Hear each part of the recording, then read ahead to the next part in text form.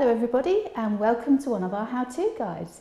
We're focusing on a really fun arrangement today, something that you can do with family, friends or your local flower club.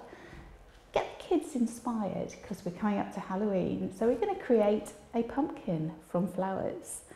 Okay, so it's a real fun thing to do. The ingredients that you need are spray chrysanthemum. Now I've actually used a variety called Bartoli here, a beautiful bronzy coloured chrysanth, a double variety. Just so you can see, I've pre-prepared some of the blooms. I've cut them about 2.5 centimetre stem length and cut them off ready. Varying sizes. Also got a sprig of spruce, not very easy to say, sprig of spruce. This is going to be the stalk of the pumpkin.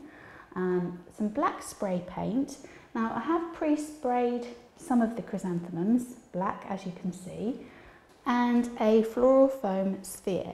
Now depending on the size pumpkin that you want to create, obviously that will determine how big a sphere you use and how many stems of chrysanthemum you use.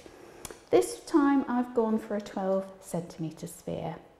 Okay, now that's been pre-soaked and yeah, away we go. I hope you enjoy.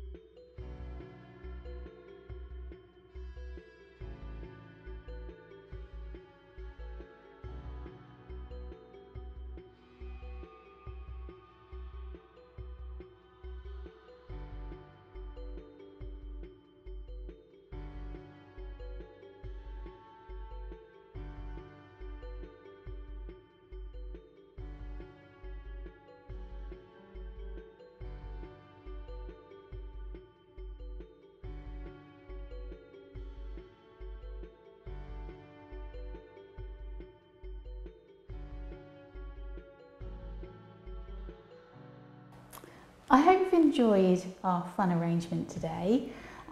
Use just 15 stems of chrysanthemum, spray chrysanthemum, and the tiny little sprig of spruce. As I said, you could use a thistle or anything really that would achieve that kind of stalk effect. So, top tips for this arrangement. I probably would recommend that you spray the chrysanthemums black first before you make the arrangement up. It's easier to place those in the arrangement and then put the non-coloured ones around afterwards. Other flowers that would be suitable for this type of arrangement, possibly carnations and spray carnations. The benefits, however, of using spray chrysanthemum is quite cost effective because you get several blooms to a stem and it has a really long shelf life.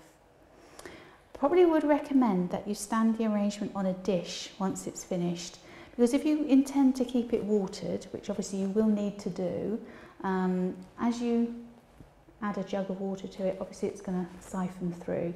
So place it onto a dish first before you pop it onto furniture. All right. Well, as I say, I hope you've enjoyed this. I hope it inspires you for those Halloween parties. Thank you so much for watching. Don't forget to subscribe to our YouTube channel. See you again soon. Bye for now.